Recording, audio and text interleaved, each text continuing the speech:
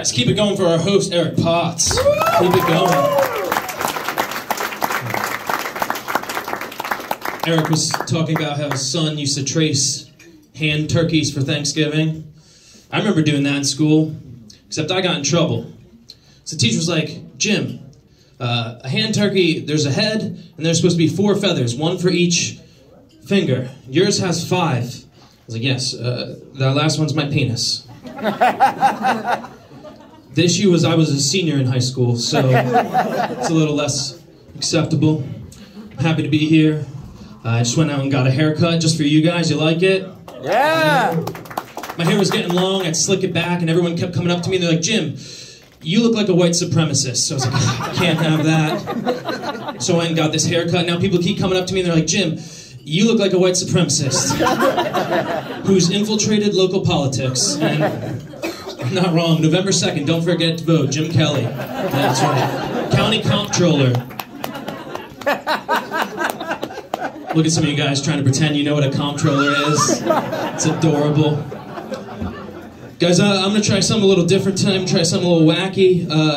What I'm going to do is I need a participant. I need to show a hand, someone who just, you don't got to do anything crazy. Answer a couple questions if that's okay with someone. I think Steve's probably a good candidate. You done fucked up, Steve. Steve, are you okay with me asking you a few questions? Go ahead. That's technically consent. Everyone heard it. This is already better than most dates I've been on.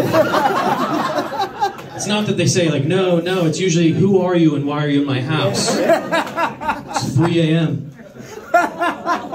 All right, Steve. Steve, what I'm going to do is, I'm going to give you the choice between 2 topics. Okay. You're going to get a pick, and then I'm going to do a joke about those topics. Simple enough? I got it. This way, if one of them bombs, technically it's your fault. I'm pretty sure everyone already hates you here, so it's gonna be perfect. No, I'm just kidding, Steve. You seem like a guy. All right, Steve, you ready? Yeah. Simple enough? All right, first set of topics. We got big boobs or racism. Oh, sorry, wrong page. I started seeing a psychiatrist recently, and she recommended it might be helpful for our sessions if I wrote down a list of my passions.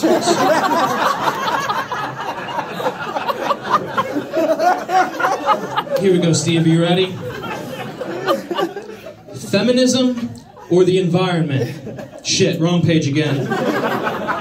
Sorry, Steve. She also thought it'd be helpful if I wrote down a list of things I hate, so... Yeah. All right, here we are, for real. First 2 topics. Psychology fun fact or my new girlfriend? What are we going with, Steve? Choose wisely, because, like I said, everyone already hates you. Can I talk on my cable real quick? All right, you can discuss it. I don't care. Just hurry up, dude. My girlfriend for 500. Girlfriend, okay. Don't treat me like that dead host of Jeopardy. I'm better than him. I'm alive. I would take his pay, though. All right, my new girlfriend. Steve, I do have a new girlfriend. I just started dating this girl. That's great. You like sex, Steve? Love it. I would have doubted that, but I'll take your word for it. All right, Steve, you love sex. I love it, too. My girlfriend, I don't like to brag, but she can fit an entire fist in her mouth. Whoa. If I punch hard enough. Guys, believe it or not, technically that's not a joke about hitting a woman because 17 is still considered a girl. Guys, I'm kidding. My girlfriend's not actually 17. That's ridiculous. But she will be in November, so close enough. All right, Steve, you're doing great. You ready for your next set of topics? I think so. Okay. We got new home or that time I banged my teacher. You needed to deliberate? Are you kidding me, dude? I should arrest you. You're trying to become a cop?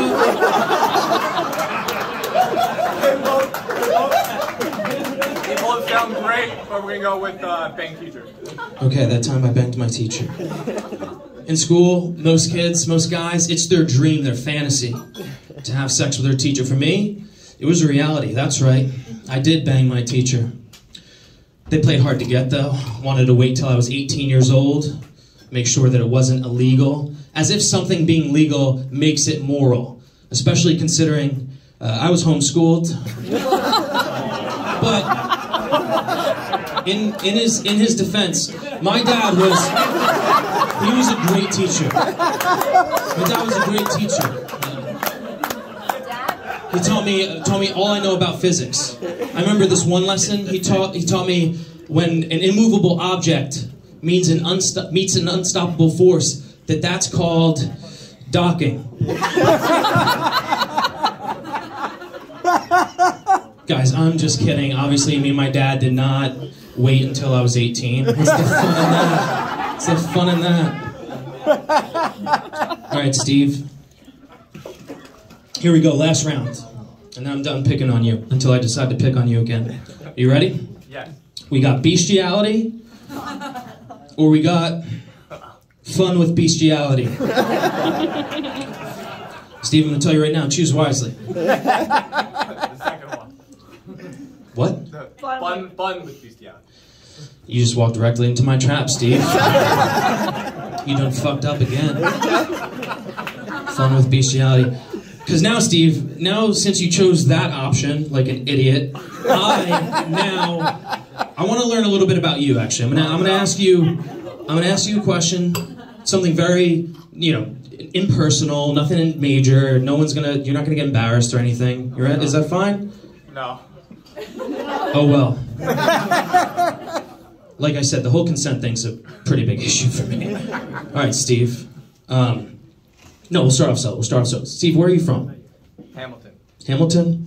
That's a town. All right, Steve. So we're gonna build up gradually. Nothing crazy. See, that's fine, right? All right, Steve.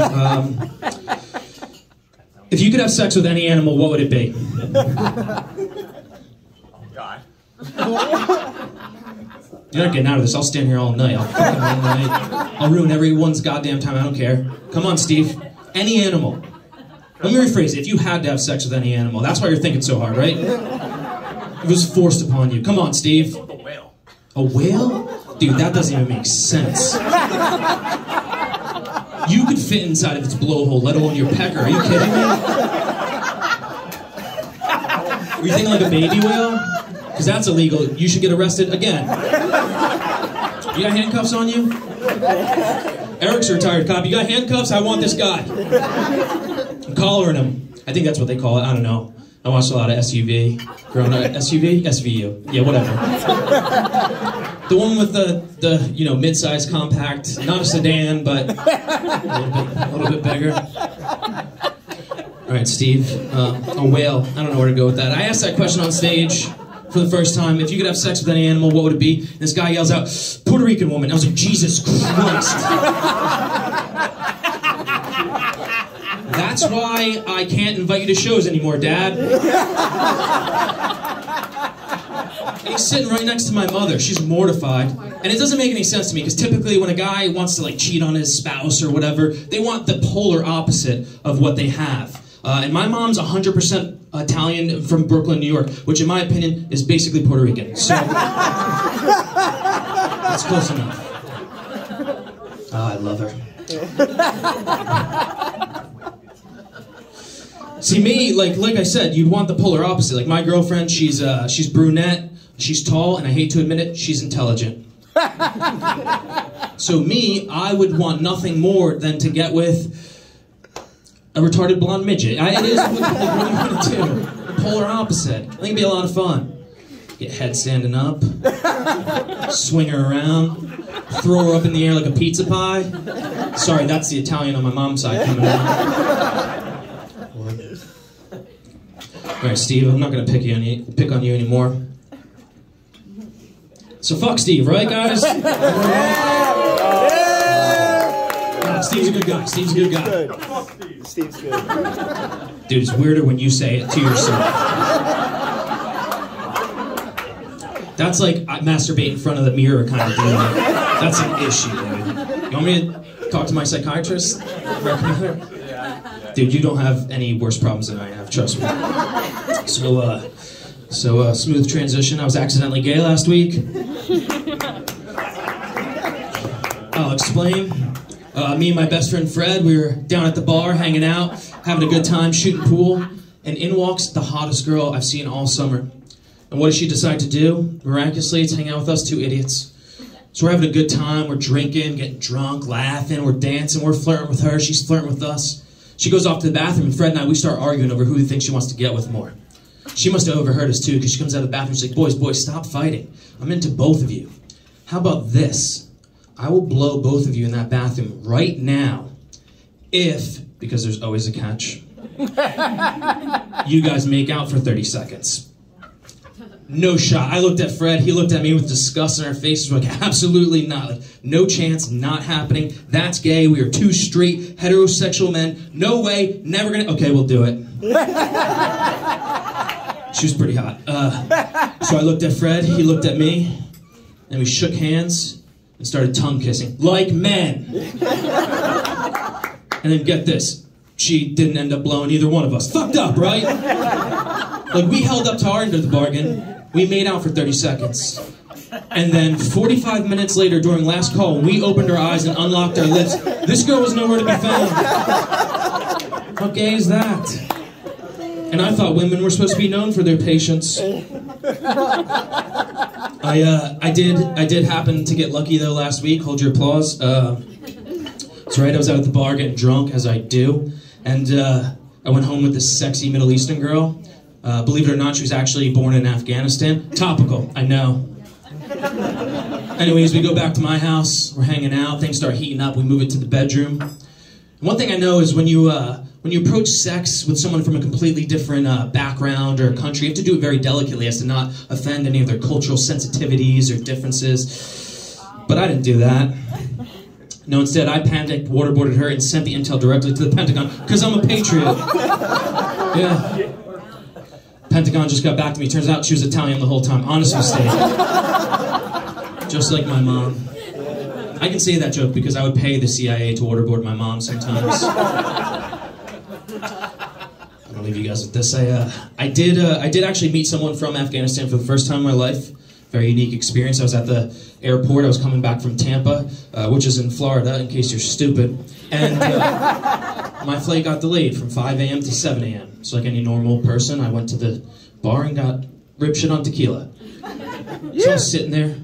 A kid about my age with dark skin walks up. He sits down beside me. His name's Abdul. He was born in Afghanistan, now studying medicine at UPenn. Me and him kick it off immediately. We're busting each other's balls, having a good time, laughing, having fun. It's time to board our plane. I was sad. I was like, I just met a friend. I never thought I'd want to delay getting on the plane. We get in line, we get to our seats, and wouldn't you know it, Abdul's in the seat right next to me. He even offers me the window seat. That's my favorite seat on the plane, guys. So we're stoked. We want to celebrate. Flight attendant comes around, she gives us our first round of beers. Cheers, we chug them. A few moments go by. Thought it'd be funny. I nudge Abdul in the elbow, I look at him in the eyes, and I say, Allahu Akbar. And suddenly, we start dying laughing. It was hilarious. It was great. A real knee slapper. We catch our breath, a few minutes go by. Flight attendant comes back around. We get our second round of drinks. Cheers, slam them. Abdul thought it'd be funny. Looks at me in the eyes, nudges me on the elbow and goes, Allahu Akbar. And suddenly, no longer hilarious when he did it. Yeah, I don't know what it was, kind of terrifying. Seems a little bit xenophobic. I blame the media. It's not my fault. Flight attendant came back around. She's like, sir, can I get you another beverage? I was like, no, I'm quenched, but do you mind checking the cockpit to make sure that the pilot's not thirsty and also alive, if that's cool? All right, guys, Halloween is here. We like Halloween. Excited for Halloween. Anyone here have kids? Yep. Kids love Halloween. No one loves Halloween more than kids, except pedophiles. I'll explain. Current day, it's got to be tough out there for a pedophile. Right, sir? Yes. Think about it. You got decades of increased awareness, technological surveillance, Chris Hansen. It's no longer an all-you-can-eat buffet like the 70s. No, these pedophiles have to work for each and every meal. But not on Halloween. You see, Halloween is the one night of the year where if you're a pedophile, opportunity, literally, it's knocking on your door. All right, guys, I'm Jim Kelly. Let's give it up for our host of the pants.